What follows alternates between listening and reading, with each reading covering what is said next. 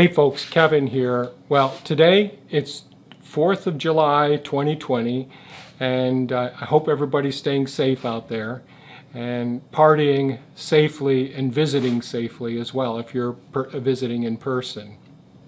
So today I thought I'd respond to a question from Kate, one of my regular viewers on the channel. And thumbs up, Kate, thank you for your contributions on a regular basis. But I recently posted a video on the living fences that we have growing here. And one of the plants that I featured in that video was our propagating the black elderberry plants. And so here's Kate's comment and question. Kevin, thanks for the tour. I purchased a few varieties of elderberry this year and planted them, and they're doing great. Little did I know that there are massive amounts of them growing in the wild around me now that I know what I am looking at while out on a walk. Do you and Thea make your own syrup from them? Yes. I know that they do need to be cooked before eaten, but are there varieties that can't be eaten at all? I don't want to harvest wild elderberries if I can't use them, and I find so much conflicting information on the internet, so it's hard to know. By the way, I used my tool sharpener the other day and it's awesome. Thanks for the recommendation, Kate. So thanks. I'm glad that's working out for you, Kate. I use that sharpener all the time. It really works great. So I thought I'd tell you a quick story about our syrup, so about the elderberry plants. So as you know, we grow so many different types of berries here on the property and various fruits as well. So when Thea's home, we'll often take a morning break where we go sit in the shade and drink quart-sized smoothies. And they're made from all of the various different berries and fruits on the property, and they're so delicious. So recently we sat down and we're drinking a smoothie, and Thea will say, well, it's this, and this in it. So she'll list off all the things and she'll say elderberry, and so she said elderberry. So I turned to her and I said, you cooked them, right? And she said, no, I froze them. So I had been taking in cyanide for some period of time because cyanide is one of the potential toxins that you can ingest by not cooking the elderberries themselves. So you know, all of the plant is basically poisonous. Obviously it's not terribly poisonous, but the cyanide can build up in your body. And I didn't get a whole bunch of it, but it's an interesting thing. And I said, you remember we always have to cook it? She said, well, I have to cook it for the syrup. I says, well, that neutralizes the cyanide, and she had just forgotten that. So that's one of the things. It's something to be discussed, this possibility that although it's used for various medicinal purposes, and there are many wonderful things about many of the different plants, including dandelion root, that people talk about, and there is scientific evidence of how healthy some of these natural plant products are that grow around us. But there's also the toxicity if you aren't aware of it and you don't take the necessary steps. So I thought I'd just share that. And I was going to tell you this when my wife's trying to kill me, but that wouldn't be accurate. So she'll be cooking the elderberries before freezing them in the future for incorporation into our smoothies. But she always does prep it by cooking it first for our elderberry syrups as well for cold and flu season. And I've talked about cytokine storms before in a previous video, which I don't recommend it with with the pandemic issue that we have now.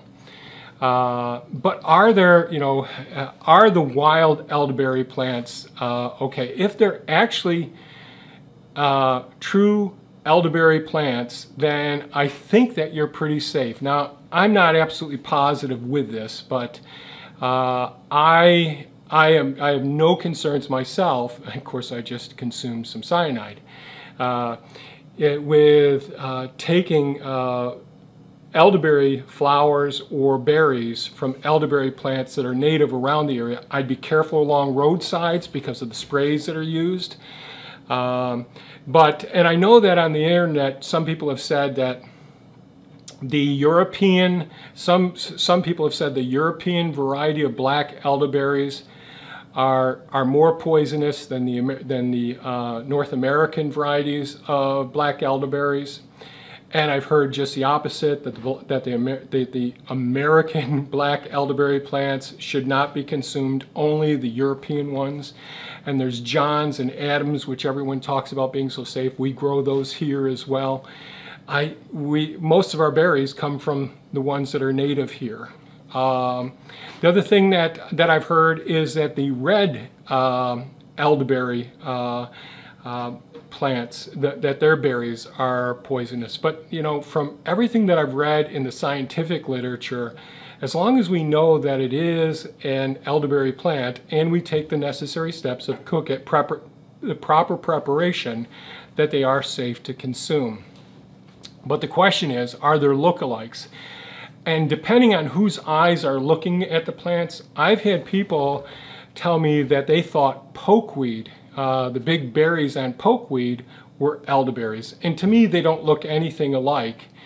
So if there are further questions about me describing them, I'm not an expert in these areas, but there's potentially different lookalikes. There are much more poisonous flowers that can look like a little bit like somewhat like the elderberry flowers, but the leaves look totally different, the stems look totally different, and really, if you're used to looking at the umbrella shape of the elderberry flowers, once they fill with the berries, the different plants, the berries can hang a little bit differently depending on the size of the clusters. In a drought, how things look, like all of our berry plants and fruit plants right now, we've been in a hot, dry drought, and so the berries just aren't as big unless they've been irrigated. So even our native blueberry plants. So I think until we feel comfortable with understanding the leaf, the stems, and the shape of the elder flower, I would not recommend anybody going out on their own until they feel very comfortable working with someone else or having an identification book or app on your phone. Then I would feel more secure. But you really need to know what it is that you're going for. But as far as I know at this point, based on the research that I've done, all of the black elderberry plants that you're going to see growing wild around are safe to consume if they are cooked, the berries are cooked. With respect to being alongside the road or being exposed to pesticides and all, I would be very concerned in those areas about those. So if it's off the roads and in an area that you don't feel that have been contaminated, I think it might be safe to go ahead and harvest some of those black elderberries as well. Just do due diligence. Make sure you recognize the leaves. If you've got to take one from your own plant at home, dehydrate it, put it between plastic, whatever it may take. Take pictures of it. They're serrated, they're elongate. The leaflets are all completely opposed to each other as well. So I just want to make sure that everyone's confident that they indeed have identified the black elderberry plants, and then I think the berries are safe to consume as long as you feel confident that nothing has been sprayed on the plants as well.